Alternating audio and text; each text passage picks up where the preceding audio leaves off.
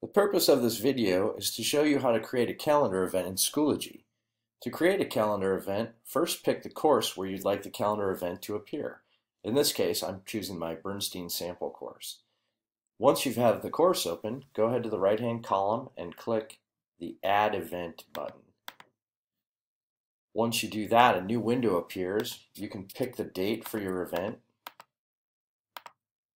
a time if you want to, a description of the event,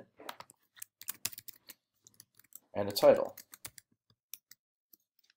Once you have all those fields filled out, you can go ahead and click Save Changes.